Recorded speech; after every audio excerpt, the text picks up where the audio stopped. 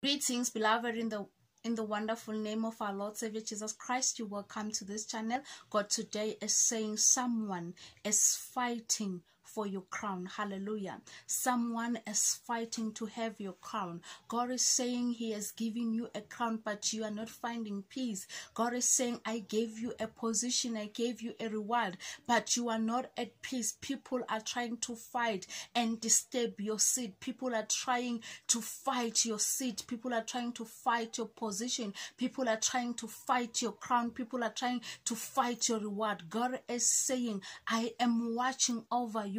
God is saying you are the apple of his eye. God is saying you are at the palm of his hand. So there is nothing that is going to happen upon your life. As much as they are fighting for this seat that you are in, you are sitting on, God is saying this belongs to you. This is yours. God is actually confirming that people will want to be you. People will try to be you, because what God showed me is that somebody at work is trying to be like you. Whenever you are not there, she sits in your seat. She behaves, she does things like you do, because she's trying to win your crown.